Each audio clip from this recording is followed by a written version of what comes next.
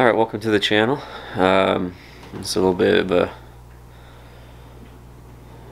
different scenario. I am home alone.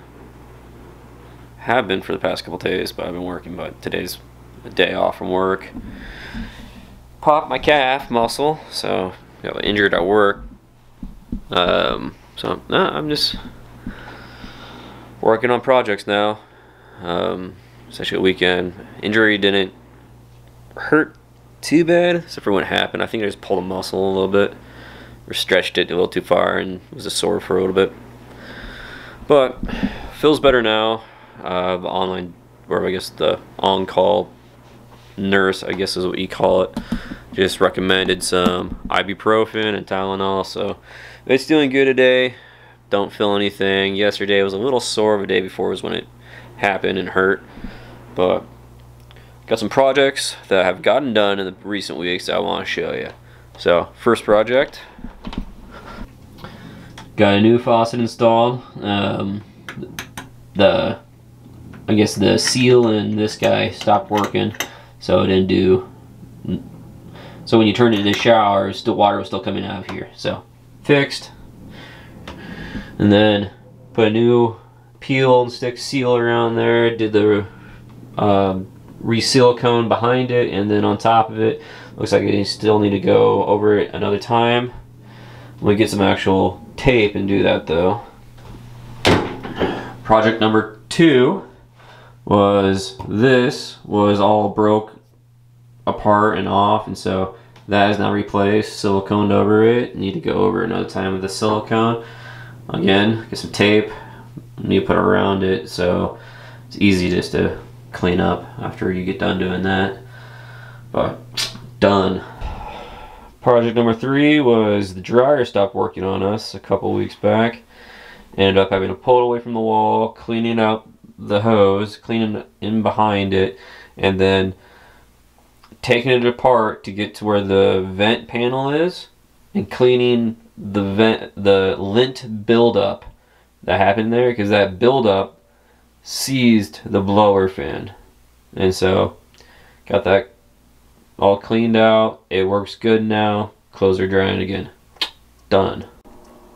Alright, so first steps to uninstalling the dishwasher is to turn off stuff. So power's already off. Now I need to get in here, turn off the hot water. Turn off the hot water to the dishwasher. Alright, how's wrong? Whirlpool has a flathead.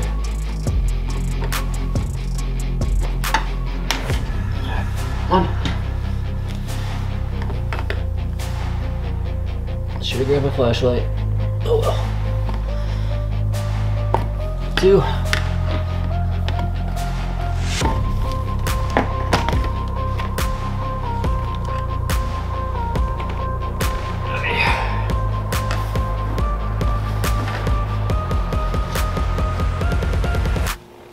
Now, you get that front off. You want to take off your water supply.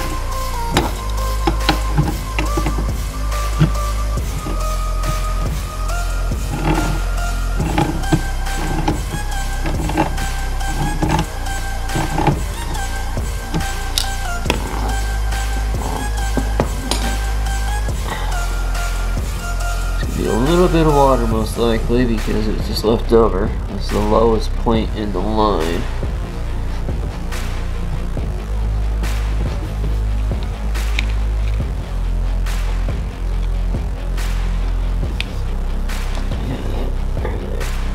Get in the way.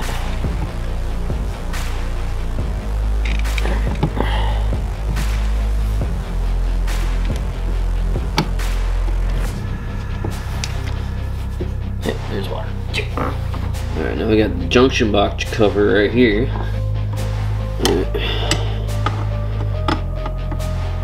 Alright, so got, I believe, power, negative, ground. Okay. And blackest powder I've been. Nope, that didn't hurt.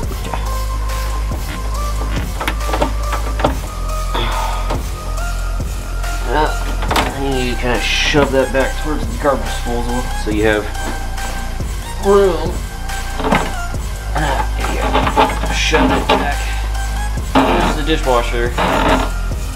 You need to shove it back towards the dishwasher so you got room to pull it out of the cabinet. Take out the top mounting screws up here. There's 1 and 2. So let's get those out.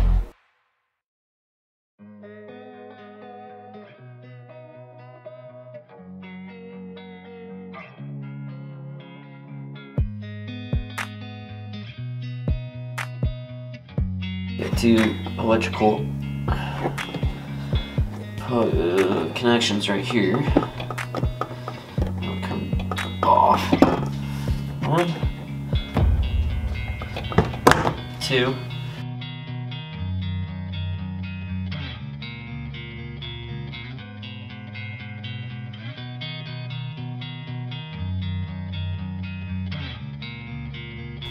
Alright, so get them lined up first.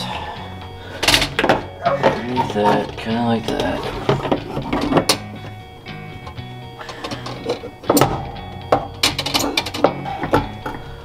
Alright, new coils in. Kind of make it fit. Now it's time to put the screws back on to lock them down, and then kind of reverse order of what we just did to reinstall everything. So, new coil is in.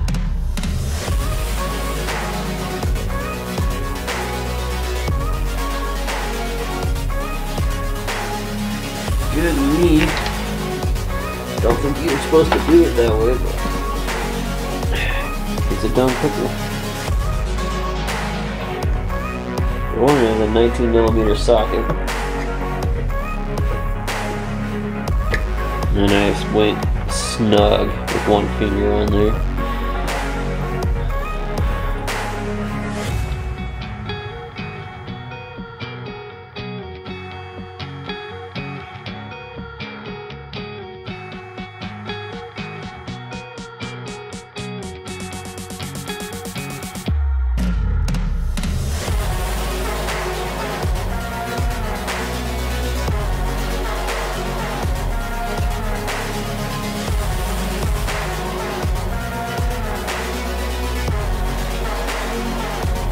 Make sure you get your electrical back in. Your ground's gonna go to your ground clip. You got white to white, black to black, and if you don't have this ground right here, it's solid copper, might be the green one. This ground, gotta tighten that down. You get white to white, black to black. There you go, for electrical.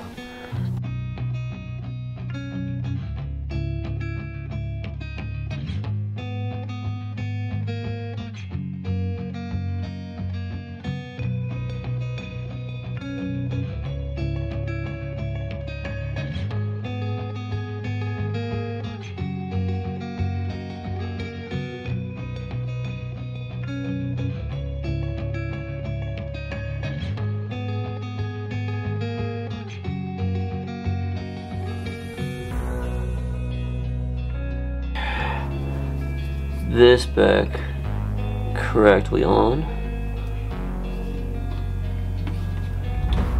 This is the drain, and it goes to the garbage disposal. So you kind of want to make sure that the garbage disposal is also clean, so it can drain properly. Okay. That's in. Alright, before I finish, like putting all the other stuff back onto it, the skirts, the side panels and stuff, I'm gonna turn it on to make sure there's no leaks, and I don't want to put everything back together and have to tear it all apart. So we'll just test and see if it turns on, if the water turns on good, no leaks, and then we'll test it further from there. So, dishwasher back on and back inside.